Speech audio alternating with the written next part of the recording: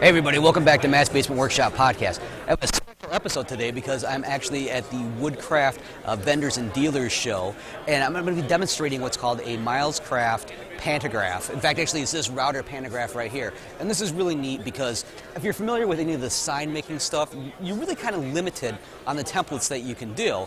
And I've had a chance to actually play with this one, the router pantograph, and you can do a ton of it. In fact, actually, let me show you a couple of the things that I've made before, which includes like this sign right here, and this is actually a font that comes with it. You can do line drawings, which are actually a lot of fun because, you know what, you can pull stuff off the internet. Hey, you can even download my logo if you want to. I recommend everybody have a logo of mine that you go ahead and play with on the pantograph. We should make actually, I should talk to the guys, maybe we can get that included in the kit. But you can do stuff like, you know, these squirrels come in there, downloaded the acorn. Let's see, we can pull off here's a font that we just pulled right off of the text editor. If any of you might recognize this one from Apple's text editor. You know, and it's just, you can do so many different things with it. So let's go ahead and head on over to the actual pantograph itself, and well, let's take a look at it. Okay, so we got a close-up of it. And when it comes down to it, this is essentially the pantograph. We've got the two arms, and attached to the longest arm is this stylus. And I'm going to bring you in and show you in just a second what it actually looks like. But the router itself is supported in this tray, and this tray can accommodate a wide assortment of routers. Now I prefer to use a plunge router with this, but you can actually use a fixed base router if necessary. And it's these two little clamping arms right here that hold it down. Now essentially they're just carriage bolts with wing nuts. Now you've got the articulating joints back here, and that's what allow it to move around. And what we're going to do is, let me just move this out of the way real quick, and this just pops up.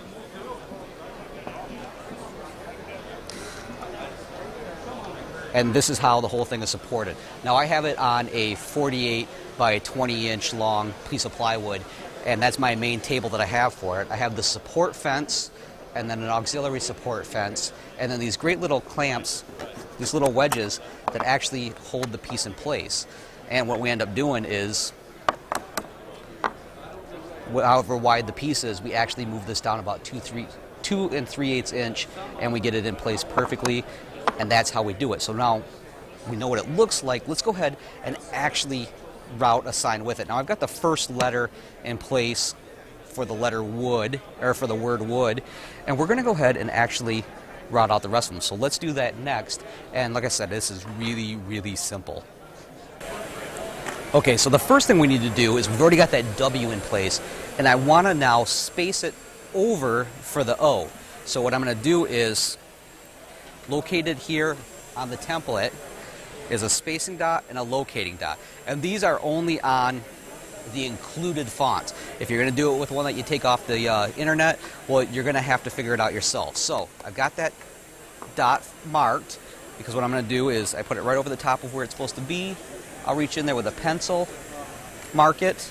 Now that that wedge is loosened, I'm actually going to remove this one, grab the next letter that I want, which is the O. That's in place because what I did is I stacked all my letters. And all I'm going to do is I'm just going to move this over from the spacing dot to the locating dot. And once that's in place, the next thing is to re-wedge it. And I'll make sure I try to get a good clip of us re-wedging it. That's in place. Okay, we've got that ready. Now we're ready to go ahead and actually route the next letter. So I'm going to lift this up, move it over. And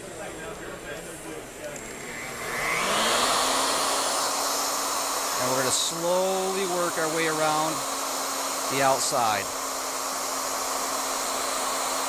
The idea here is not to have the stylus on the piece, but actually just a little bit above it. And we're going to use our hands to control this.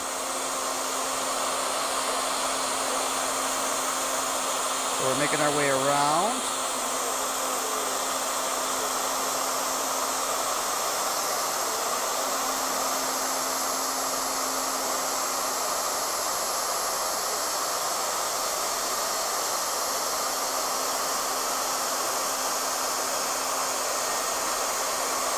And we're back at our starting spot. Now, we need to do the interior of the O. So I'm going to lift this up. I'm going to start Get the stylus over a starting point. We'll drop it. And we're now ready. So we're going to follow the inside now.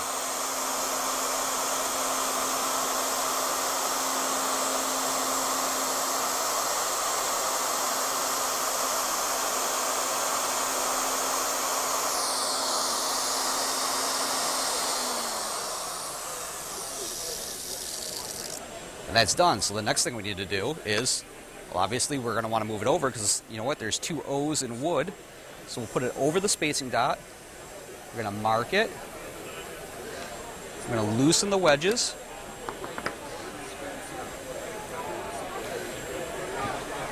Make sure they're nice and loose.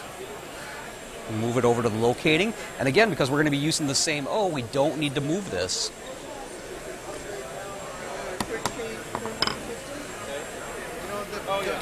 And so we're now going to start it up and we'll reroute the O. Okay, so I hope it goes without saying that it's pretty obvious we've sped up the footage here. I really wish that I was this prolific with the router Pantograph that I could just zip along in no time at all. But the fact is, the slower, steadier hand gets much better results with this. Even if you had a little time in the saddle, when it comes down to it, you definitely, I recommend everybody take their time when they're using this. But like I said, after a while, you'll kind of pick up the nuances and you'll notice it does speed up a little bit.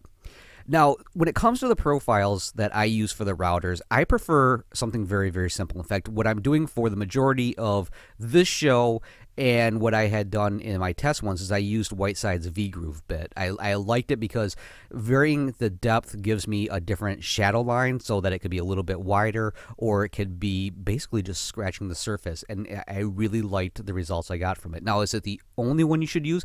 No, I've used the core box bit with it and gotten really great results. While at the show, we actually also used a straight cutting bit and it turned out fantastic. We really liked that one too.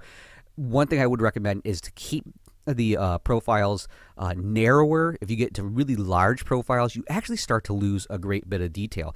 And that's also true for the depth of cut. The deeper you go, the wider the shadow line is going to be, and you can start to lose some of that detail.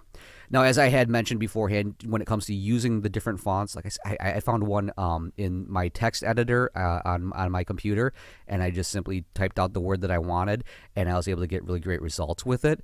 You can use coloring books for some of the line drawings. In fact, that was one thing I had mentioned was, like, you know, as a dad, when my daughter was younger, she was really huge into the Disney princesses, and there's no way in the world I could have done carvings of those. I'm just not that prolific with carving chisels. So using something like this would have made it very easy to create a really decorative headboard or a box or whatever it is that she wanted with those line drawings on it. Now, you'll notice on the arms themselves, there's some holes there, and they represent the fact that you can get a 40% reduction, a 50% reduction, or a 60% reduction of the original size. In fact, what we're doing here is a 60% reduction. And if you know the basic percentage, it's very easy to figure out what size you want to do. You just multiply it by the percentages. Really simple math, and you know, it goes rather quickly. Now, a couple more things I just happen to want to mention. When I'm using the router, just like when I'm using any of my tools, because that router tray is rather a large surface, one thing I like to do is apply a little wax on the bottom, just like I do with my hand planes, just like I do sometimes with my planer bed and stuff like that. That wax makes it just that much easier to run along the surface.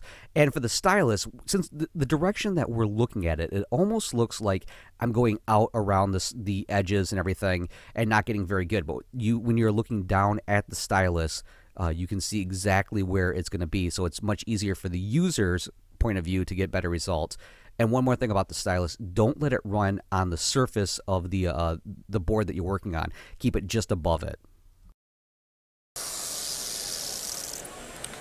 And that's it.